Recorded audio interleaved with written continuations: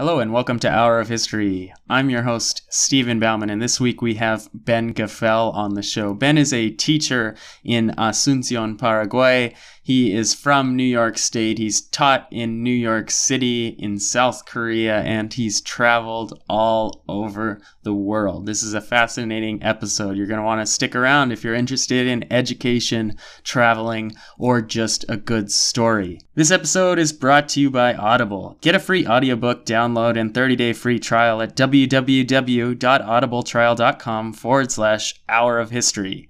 Be sure to stick around to the end of the episode for some excellent suggestions for your first free book at Audible. Over 180,000 titles are there if you don't like our suggestions, and you can choose from them and put them right on your iPhone, Android, Kindle, or MP3 player. That is at www.audibletrial.com/hour of history. That way you can learn with your audiobook after listening to your excellent podcast in which you are fascinated. So thanks again for joining. Please remember to subscribe and please check out hourofhistory.com/RECS, hourofhistory.com/Rex, to check out all these great suggestions of books and other things that we've made on each episode. Thanks again for listening. On Hour of History, it's our world, anytime, any place. Enjoy. This is the Hour of History podcast. Our world, anytime, any place. And now from the Hour of History studio in Philadelphia, Pennsylvania, your Hour of History starts right now. Hello and welcome to Hour of History. I'm your host, Stephen Bauman, and talking with me is Ben Gefell. Ben has taught all over the world, and I'm so excited that he's on Hour of History to share his experiences, both teaching abroad, teaching in the United States, being a teacher, being a student, being interested in the world. I think we will all have a lot to learn from him. So welcome, Ben. How's it going? Hey, man. It's going really well. It's nice to talk to you again. Yes, it is so good to hear your voice. We, Ben and I, got our experience out there on 103rd Street. Indeed, we did. Yeah, at West Prep High, or middle school, rather. Yeah, I mean, it was wild times out there. And where are you now, Ben? Right now, I am teaching at the American School of Asuncion in Paraguay. All right. So, is it true that the toilets spin in the opposite direction on the southern hemisphere? You know, that thought occurred to me more than once, but I'm yet to verify. All right. Well, maybe now you have something to do after the podcast because, you know, teachers aren't that busy. No, yeah, I have nothing to do. So why don't you tell us a little bit about how you got into teaching or traveling? Your choice. Well, I mean, traveling, I guess, from all my life, we always, through elementary school, middle school, high school, we took summer vacations and, to various parts of the United States. I remember in particular one trip when I was, I don't know, maybe about 12. We took our old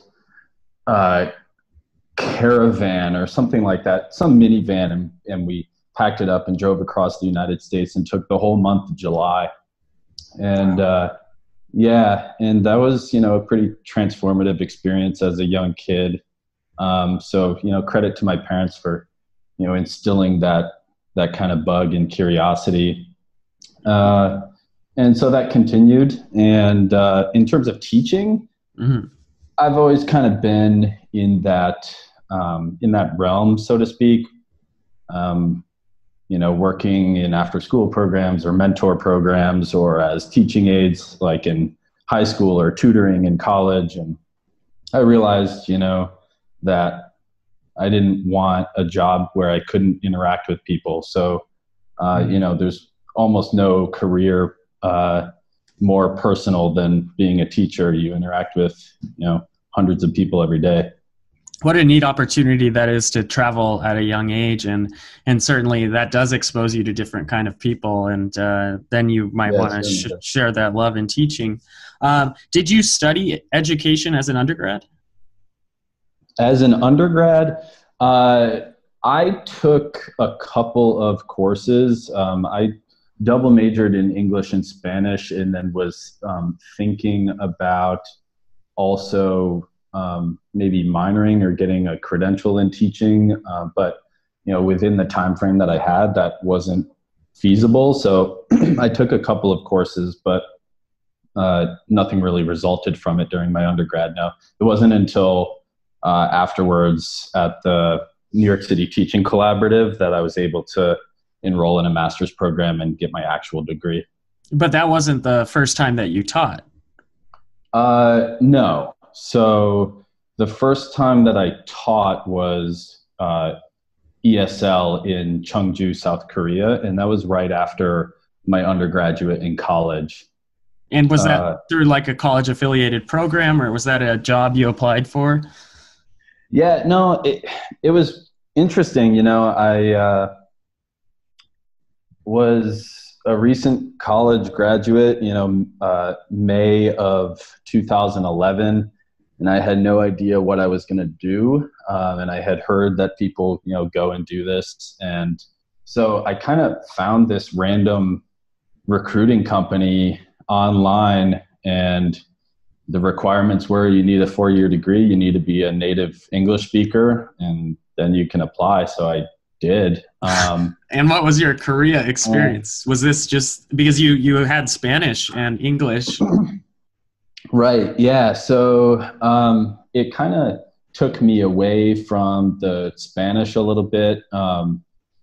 Ultimately, my goal from middle school was to get to Central America in some degree. And so I knew that I wanted to do that. But, as many of us know, when you graduate undergrad, you've got a boatload of student loans to deal with.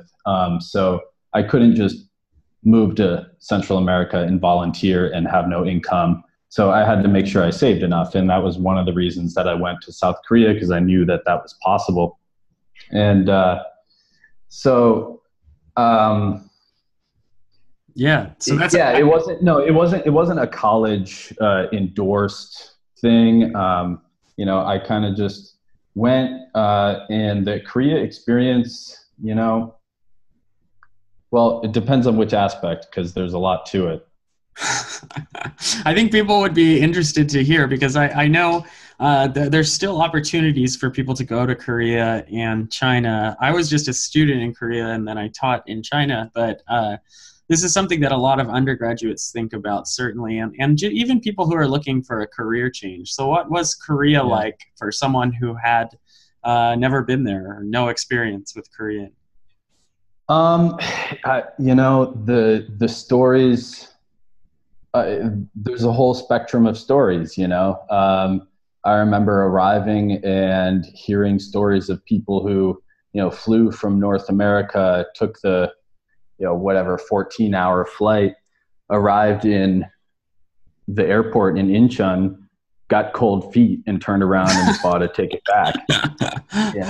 So those kinds of stories exist. And then there are stories of, people who work there, and typically what people do, unless you're in a, within the public education system in South Korea, which is a little bit less common, typically what people do is they are employed in what are called Hagwons, or, academies, after school academies, where parents pay for their students to go and have extra studies. And, there are academies for music or art or language. And so I ended up at an ESL academy, but they're run as a business model, so they can go out of business. And, there are stories of people who, arrive, and a couple months later, their academy isn't doing so well, and they just close their doors. And so, expats are kind of stuck in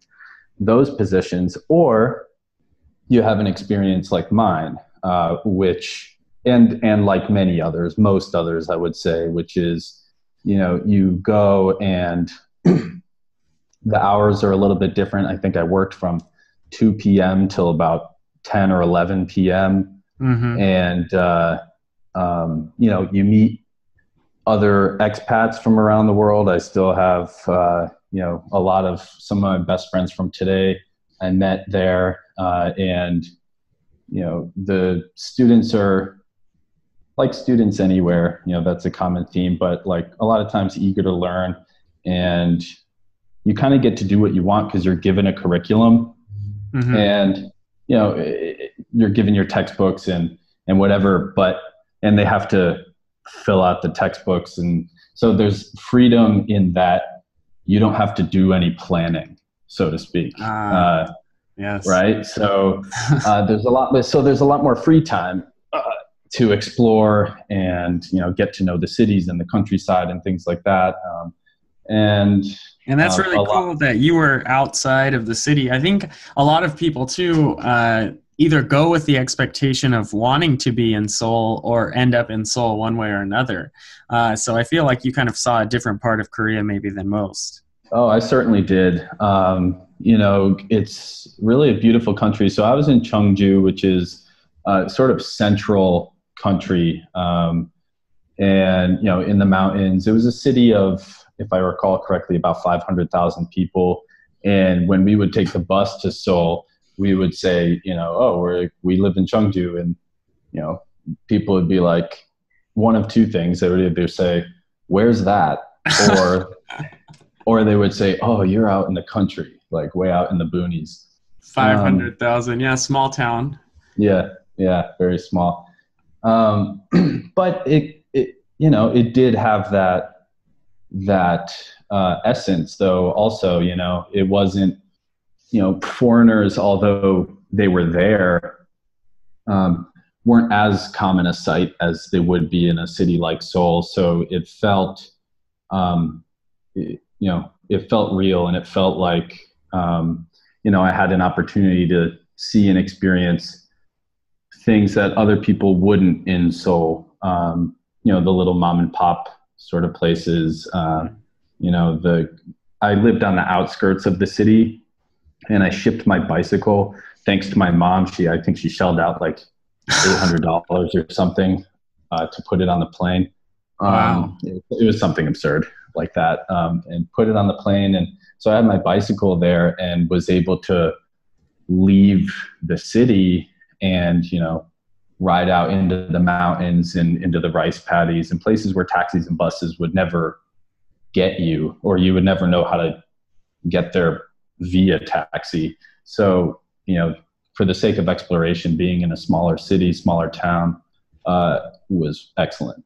That is so cool. Yeah, I think that's part of the experience that a lot of people kind of miss out on, just being in the city or just being surrounded by foreigners. There's also the aspect of entering teaching at a Hagwon.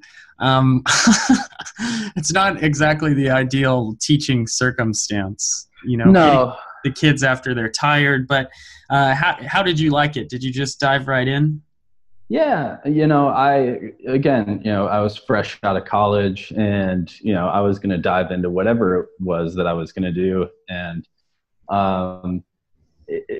I typically bring a lot of energy to the classroom anyways, and that was where I kind of honed that. And so, I remember, teaching third graders the word volcano, and standing up on the chairs and making a big explosion and like jumping off the chairs and stuff. If they're tired after school, that's going to get them riled up a little bit, and it'll be fun nonetheless. So, yeah, that's fantastic. Yeah. And then, so from there, you were there how long? I was there for a calendar year. Okay. All right. And while you were there, this is one of the stresses of being a teacher and doing these abroad things, is you've always got to be looking for the next step. Yeah. So how did you do it? Well, like I said, I had, from about middle school, maybe it was 9th grade, I had my sights set on Central America. For whatever reason, I was just fascinated with it. I loved maps, and, in global history, I'd pull the map down during lunch, those old maps that would roll up at the top of the chalkboard. Those are the best. Yeah, those are great. And pull them down. And my buddy and I, we would, just look at maps during lunch. And there was something about, that region of the world between North and South America, that small space that, I don't know, I was curious. I had a lot of wonder about it. And so anyways, I wanted to get there. And so about 6-7 months into my time, maybe it was 8, into my time in Korea, I knew that I had to start setting things up. So I was exploring, what I can do in Central America. And I was looking for, volunteering positions originally. And I came across a database of positions, and there was a posting for an operations manager at a hostel on the beach in Nicaragua. And I said, okay. Sounds brutal.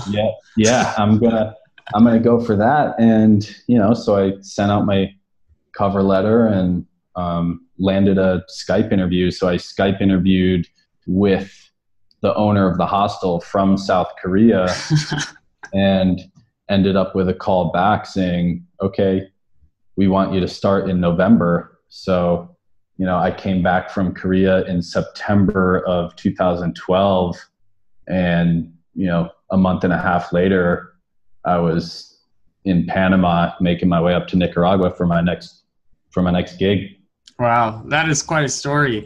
And your experience at the hostel, presumably that's a whole different kind of teaching, where you're teaching adults how to behave and operate in a foreign country. It wasn't quite like that, because, in some places it is. You've got your party hostels, and it's just like, I don't even want to be here because you're embarrassing. Where we were, it was pretty off the beaten track. We were a tiny town called Hiquilillo, like 7 kilometers from the nearest paved road, about as far northwest in the country as you could go. You climb the volcano called Cosiguina. You climb that and you're up on the ridge, and you can look across the bay to El Salvador and Honduras. So, we're way, way up there. It's not like Managua or Grenada or anything. And so, the folks who rolled through, they knew what it was like, and it wasn't, your average bunch. And it was very mellow, no internet, except for like this little USB stick that you had to reserve, but no Wi-Fi or anything like that. And so that sounds wonderful. It was cleansing. That's good. But eventually you had to return to real life, and you chose quite a return, huh? Yeah, indeed.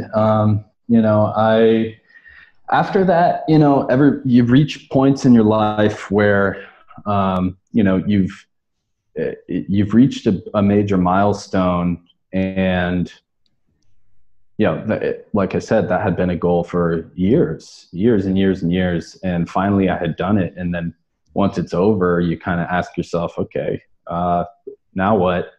Yeah. And so I came back to the States and kind of floundered for a little bit, couple months, and I ended up working actually as an admissions intern at the admissions office at CU Boulder.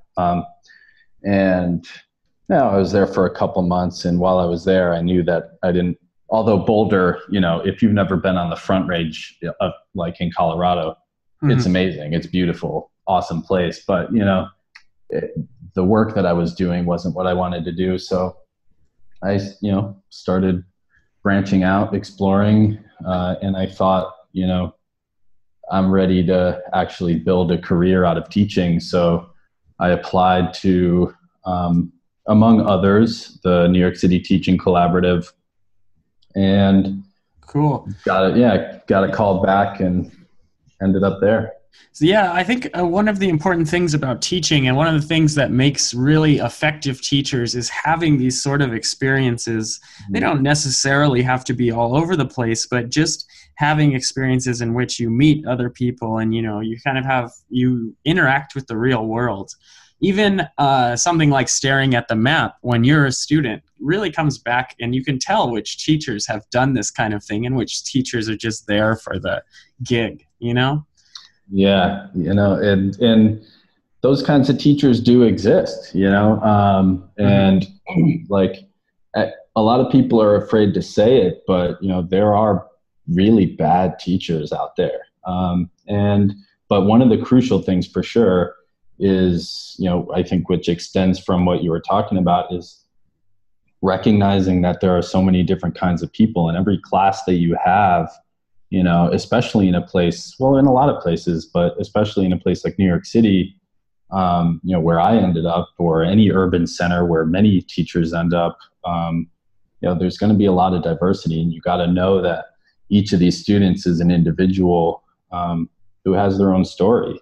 So yeah, let's go with that for a little bit. So as your time as a teacher in charge of a classroom in New York City, how did you do that in this sort of industrial system where we have X number of students in the classroom and you have to produce them for a test or something, Yeah, that's a good question. I got very lucky, and I said this since day one. I was hired by a team, more like a community, that I ended up being really close with them. And most people who worked there, we were all friends, and and so having that mutual support was crucial. I also got lucky in the sense that this was an alternative school. So it's called a transfer school, which is basically, in simple terms, it's a school in New York City, part of the New York City public school system, where students who previously hadn't had success can elect to go to a transfer school to change environments, get back on the horse with earning their credits. And students transfer there for many reasons. Maybe it's because they had dropped out because they were homeless, or because they dropped out because they were involved in gangs, or maybe their school where they were was too violent and there was too much gang violence in their school and they wanted to get out because they wanted to study. All different reasons. But in the end, my classes were much smaller than a typical classroom. You hear stories about, students standing and not having enough chairs, 36, 38, 40 students in a room. And I didn't have that experience. So how many students would be in a typical class? Man. Well, again, my, old habits die hard. So, I might have 18 students on my roster or 20 students on my roster, and I'd have, between 5 and 10 show up. Wow, that's almost like small group instruction at that point. Exactly. Which, is disappointing in that you wish everybody were there, but in that setting, you also realize the effectiveness and how much of a difference it can make to have a small community. When I'm working with 7, 8 students, even 12, it's so much easier. It's so much more personal. And I think it makes a big difference. Yeah. One of the things you said on your website is get to know their names. Can you talk a little bit about that? Yeah. So I guess I'll start with New York. So we at that school went on a first name basis, which I was not expecting and is not typical. Some places might do it, but it's certainly not the norm, from student up to administration. So, students would call me by my first name, the assistant principal by her first name, the principal by his first name. And, it really, I feel, established a sense of individualism, humanity. I recognize you as a person and who you actually are. And, you hear stories about teachers who, don't learn the names of their students for, a week or 2 weeks or sometimes ever. And it's, how can you expect an individual who is meant to trust you, especially in that kind of environment, who, is skeptical of the school system, the education system to begin with? If you don't know my name, then who are you to me?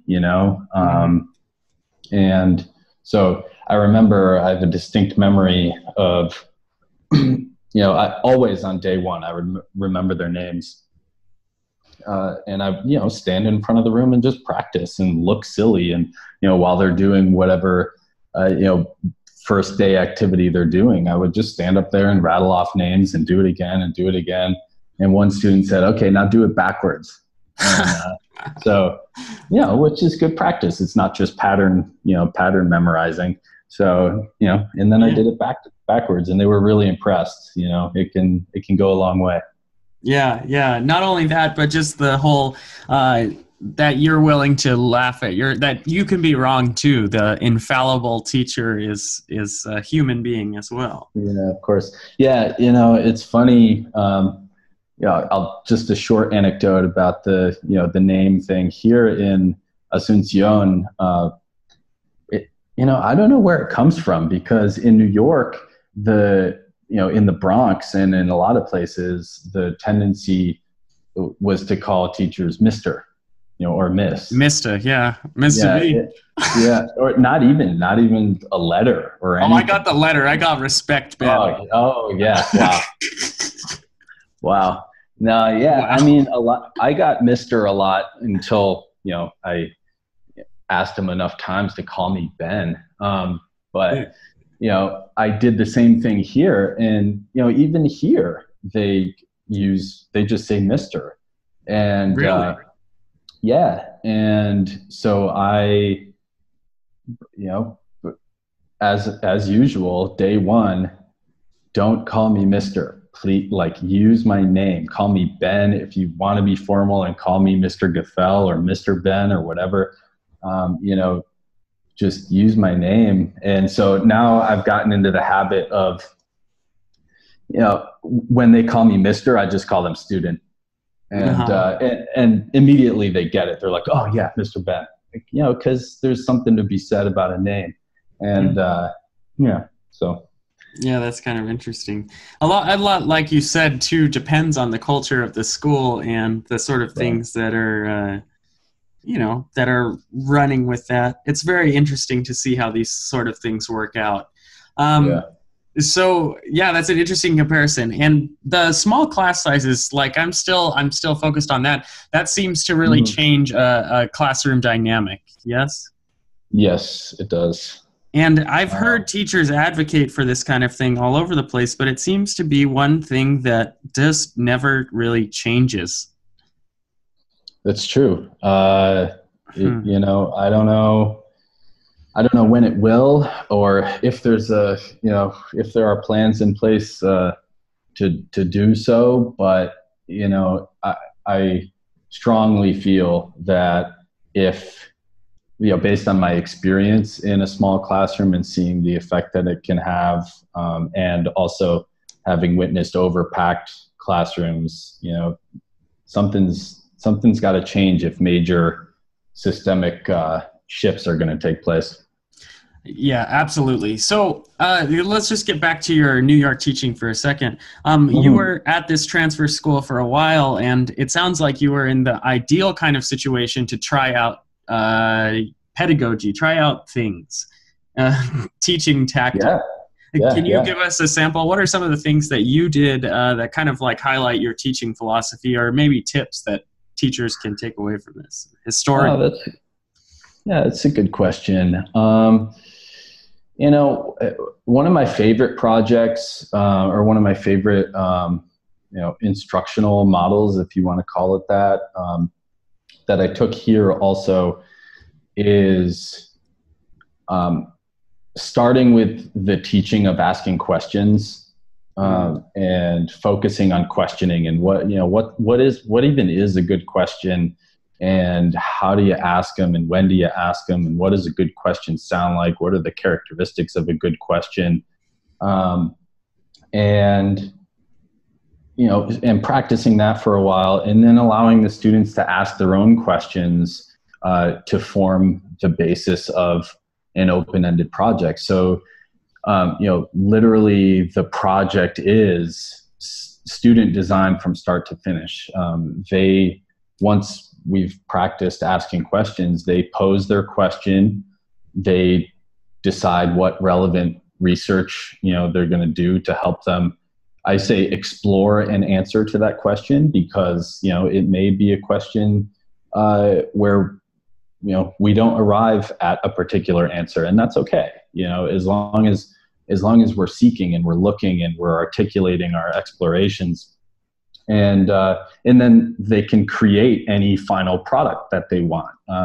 And so that might, it might look like something standard. Many students choose to write essays or do PowerPoints or whatever, because that's what they're used to. But other students, like to do other things. Like, for example, here, I had one student just today, actually, she wrote a script, a choose your own adventure script for the whole class, to participate in a mock trial in which a couple of characters from No Country for Old Men were participating. And, it was just, I would never have come up with that ever. And, and here's this 10th grader, and this is her project. And it's really inspiring to see the creative minds work. And, one of my favorite questions was this kid back in New York. It's kind of humorous, but, it's a legitimate question. He was thinking about, maybe it was something from the news, and he was thinking about San Francisco, and his question ended up being, why do people move to places where there are so many earthquakes? What a great question. Yeah. Like, there are economic factors, there are, weighing priorities of, like, the risk of a natural disaster versus, there's so much embedded in that question. And again, I would never have asked it. And it seems so superficial. It seems so simple, but there's so much opportunity to dive deep into it. And it's really amazing. Fantastic. So what a great system. I found a lot of the time, like even at the university level, we have much more freedom teaching university courses. Let me be clear. I can create a lot, but at the same time, we have these course descriptions, and we do put ourselves into a syllabus, into a box, into something linear progression. And it makes you think, what if you just started the course with a question? If we didn't press ourselves with so much time, and if instead we said, first, let's see what they want to learn about, and it would really open things up. It seems we're always on such a rush, though. What is it you're teaching where you have freedom to kind of explore? Is it the discipline is different? Is that why? A little more freedom in English? Yes, that's a major factor.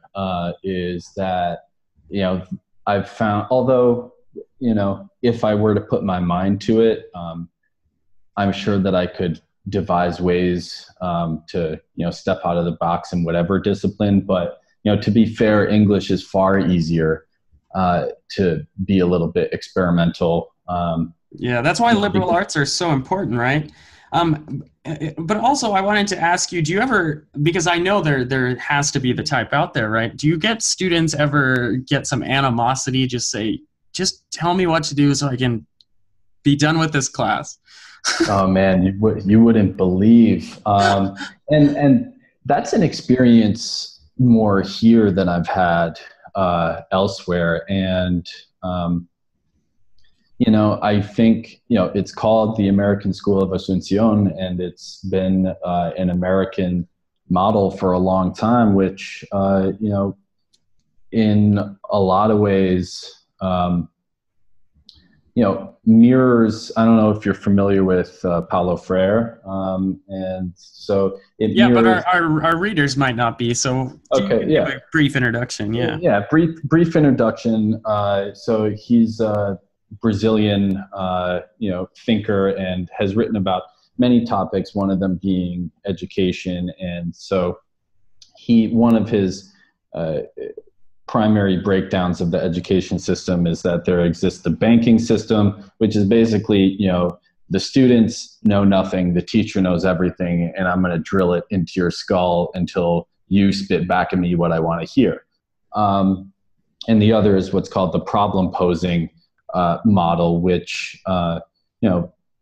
in fact, is about answering questions, and the teacher and the students tackling questions together and finding answers or exploring answers to questions to which neither of them really have a definitive, a definitive idea of what the answer is. Anyway, so the model that exists here is largely banking and has been in the United States for a long time.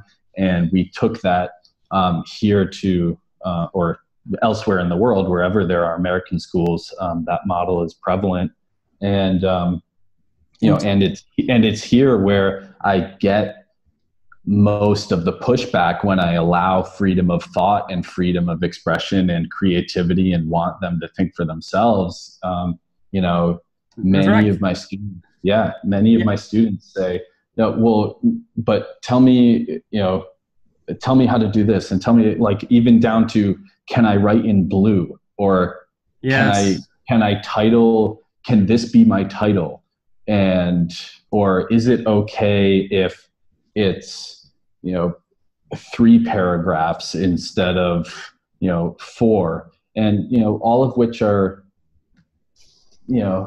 Yeah, it's certainly it's something I've noticed as well. But it's interesting too. I've noticed it in grade level change too. So like where younger students are less likely to ask you those questions. It's like at the younger grades they start getting it, beat into them. This is what you're going to do, and everyone's going to do it in this format. And then by the time you're in college, it's just tell me the format and I'll do it. Yeah, and I think. A part of that might be, there's such a push for, which is fair. It's a difficult balance to find. I understand the concept of needing objectivity in a grading system. If we're going to score students, it can't just be, I like you 100, I don't like you, 50 or whatever. There's got to be some objective standard, but nonetheless, I think teachers find that difficult, or they find it difficult to design those systems. So they end up choosing things like it needs to be written in blue, or it needs to be X thing, that are really, in fact, irrelevant to the actual thought of the student. Yeah, absolutely. And that's something that kind of, it comes with experience too, and a certain level of knowledge. If you're a teacher and you're thrown into a position in which you don't really know the material, it's hard to design sort of creative type things if you don't really know what the students actually, or what you want the students to actually learn. Yeah, that's true too. Yeah, that's definitely true. So, having a familiarity with your own understanding, your own skill set, and knowing how to deliver that is crucial. Absolutely. Because I'm very interested in just what now on the other side of the sort of Korea experience, you get your experience teaching in the United States, teaching high school, and then you leave again. And how has that been? How does a teacher sort of adapt to these changes? Because I know that there's teachers who are teaching in the United States who certainly are interested in going abroad, who want to go abroad, and might be a little tentative about it. Yeah, it depends on the context change, for sure. And And, a little bit of context that I think is relevant to understanding it from my point of view is that, leaving New York City was in a lot of ways not a decision that I originally wanted to make. So, with extenuating circumstances, my wife and I had, wanted to live together, and the only way to do that was to live internationally at this point in time. So my choices were stay in New York and not live with my wife, or live with my wife. And that's a difficult choice. So, it was not easy leaving a place like New York City where, you build genuine relationships with the students. Not to say that you don't do that everywhere, but in my case, I did. And that you're needed. And I felt, at least personally, a sense of obligation and responsibility to be there. Mm-hmm. And so leaving was very difficult. I felt like I was kind of shirking a major responsibility. And I still feel as if one day I would like to give back to that community. But nonetheless, in terms of the transition, man, where do I begin? A lot is different. Almost everything is different. Yeah. But why don't you begin with just the basics of sort of going abroad? Did you sell everything in New York and? Okay. Well, to my wife's credit, she did all the packing. Right. And she was able to ship almost everything, almost all of our wedding gifts. And, I only brought, I think I had one suitcase, and the rest were hers and stuff for our house. We brought, I think, 8 suitcases total, like big luggage cases, with everything for our home, and arrived. So the summer is switched in the Southern Hemisphere. So you skipped out on summer to go back to your passion. Yeah, that's true. I started July 15th here, so I knew that I was going to lose my summer vacation, but hey, that's all right. And then now I'm here, and you guys up there are headed into winter, and we're in springtime right now. So it's not so bad. Don't rub it in. Yeah. Okay. So then you get to this new country, this new nation, mm-hmm. You found somewhere to live, and walking into the school, how are expectations different? How is life different than, say, walking to New York, into a New York City school? Well,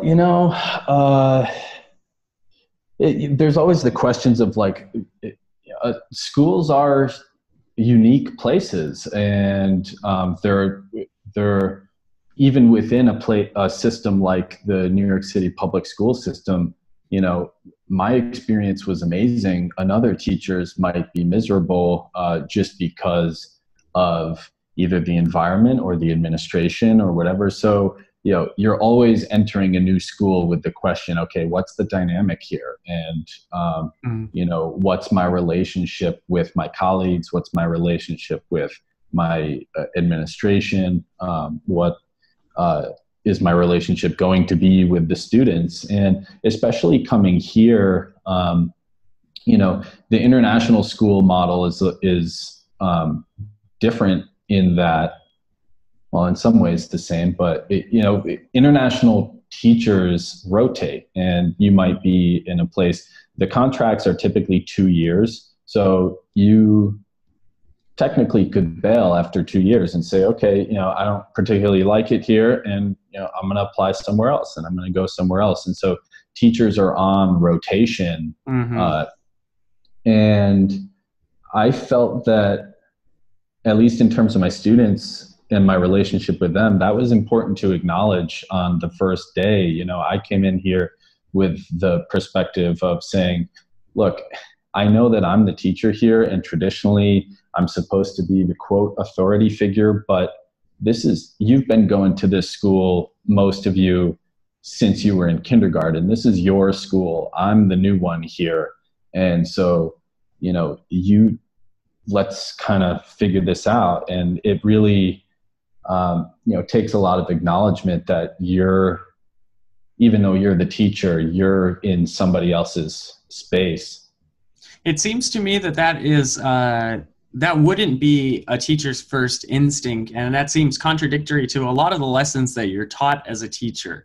I remember just this horrific lesson in my undergrad where this education professor said, you find the problem student and you take him out back, and she used a very violent metaphor.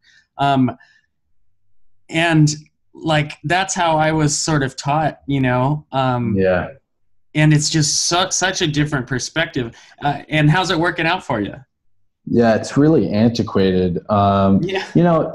It has worked well. I'm confident in my relationship with the students here.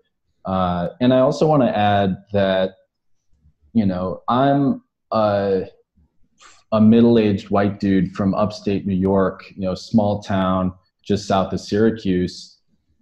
Moving to the South Bronx and being a teacher there, I also had to come in with that attitude and that kind of respect of, look, I know that I'm the foreigner here. I know that I'm not the one to, come in and just have the right to order everybody around, because just being aware of who you are in the context that you're in is so crucial to establishing those relationships. Yeah, I think that's absolutely true. And they've talked, a lot of times people talk about finding the teacher voice, or just the fact is you just have to be who you are, and they can find authenticity right away, whatever authenticity looks like for you. Yeah, I really appreciate that comment, man. They see right through you. Students they're not dumb. They might not be able to write very well, or they might not, have XYZ skill, but, they can tell if you're being genuine or not. Mm-hmm. Yeah, I think sometimes we lose that a little bit in the sort of just the day-to-day of teaching or the teaching instruction, because people are so tense and so nervous, and there are a lot of things that can go wrong, but rarely are those things that go wrong things that are, irreversible. Yeah. Yeah. So, okay. So you adapted, and you kind of then continued your philosophy, the same that you had in the Bronx, of sort of, this is your space more so than my space. And how about the language? Are you conducting your classes in English? Yeah. So they take, and I'm not 100% sure if this is a model shared by other international schools around the world.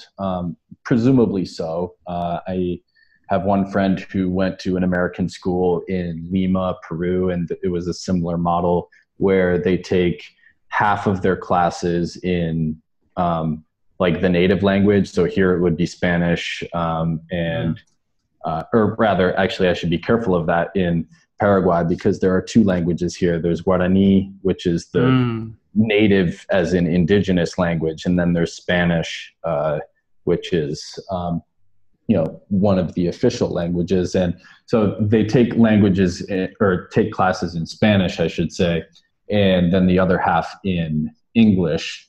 And so many of these students, although they grew up speaking Spanish in the house, are fluent, 100% fluent by the time they're seniors, because they've been exposed to it day in, day out for 13 years. Yeah, that's what an extraordinary sort of exposure they have to all these different cultures. Yeah. And as you're going about on the streets, surely speaking Spanish is helpful to you. Can you imagine a situation again like Korea, or is that too daunting a prospect at this point? I would be open to it, and I'm pretty sure my wife would be too. Although she her first language is Spanish, and so for us coming here was sort of like coming to a second home, and so it worked best for us. But I think if it really came down to it, we would be willing to do that. And I love tackling languages, no matter where we are, or if we were to end up somewhere, day one, my nose is in the book and, pens to paper, studying the grammatical structures of whatever language. So. Absolutely. I think that's a key feature about going abroad. Is there any other tips that you would give for someone going abroad or someone who wants to teach abroad? Oh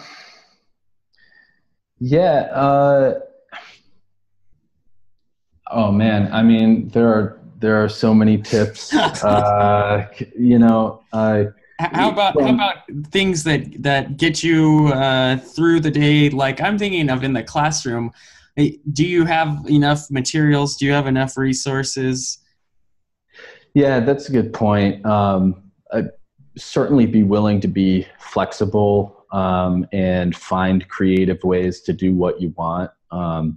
Because, when I got here, there were old, torn up class sets of books that previous teachers had taught, presumably because those are just the books that were here. And, I refuse to do that. I don't want to teach, I don't want to teach something just because that's what's available. I want to teach something because I want to, and I want to be as cognitively engaged as the students. And that's how you make good, one of the ways you make a good atmosphere. So I'm using almost strictly PDF files. Awesome.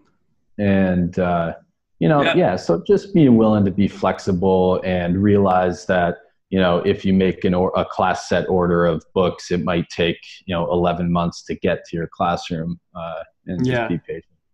And, teaching and being abroad, those are two of the most best, like sort of survival skill training, because in both cases, you really have to create so often when the materials just aren't there. That's an excellent piece of advice.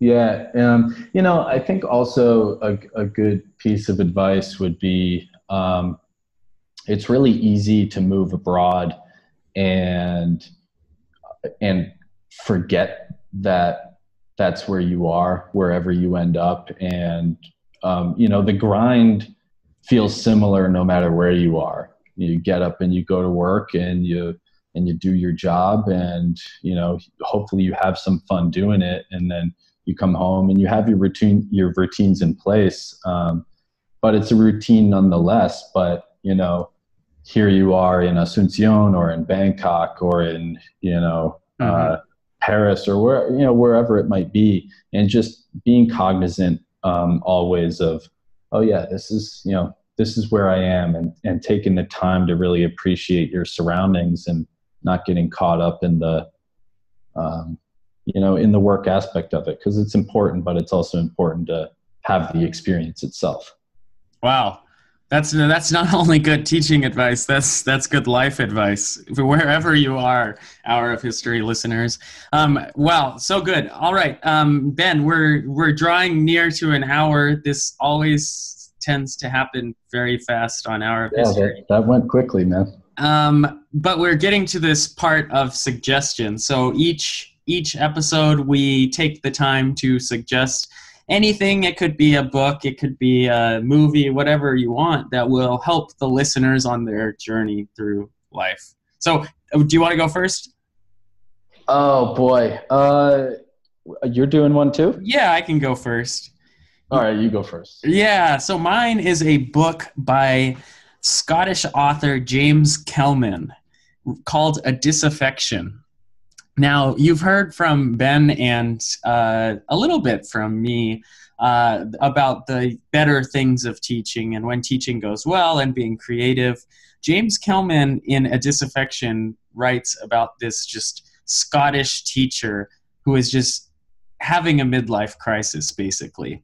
And it's written in Scots dialect, so it's kind of difficult to approach. It was written in the 1980s, so it's also got that time issue. but it's just delightful to kind of see like this existential crisis that this teacher is going through that I think is real to a lot of teachers going through struggles. And I certainly enjoyed it when I was reading it. And so James Kelman's A Disaffection. That's wow, thanks for that, man. I'm gonna have to check that out. It's a very sad one, just for warning you. It's kind of depressing, but you get some good insights into the human soul, I guess. Hey, I can handle a little bit of sadness every now and then. So what do you have for us, Ben? A suggestion. Yeah. Oh boy. Can I make two? That is, it's illegal, but I'll let you pass for today. All right, thanks.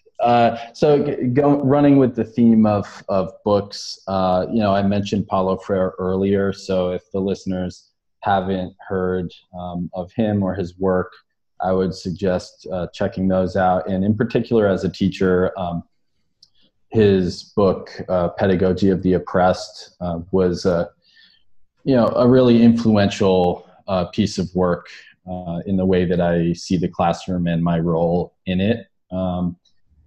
My copy is all torn up and underlined and stained with coffee, and as books get when you really use them and love them. So yeah, so I'd recommend that. And my second suggestion would be to get to South America at some point. Yes. Because it's just a spectacular continent. And I know a continent is a big place, and you could go to, very different parts of the continent and it would be a different experience. But with keeping that in mind as a whole, make your way south at some point and have that experience.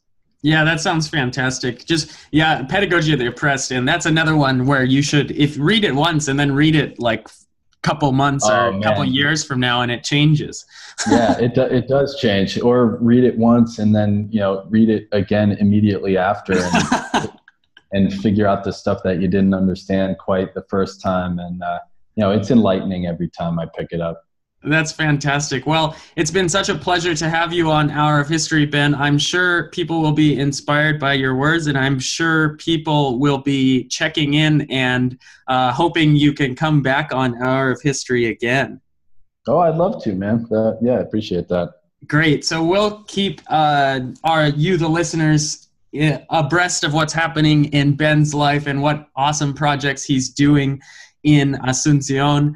At the moment, though, it's the end of our Hour of History. Thanks for listening to Hour of History, where it's our world, anytime, any place.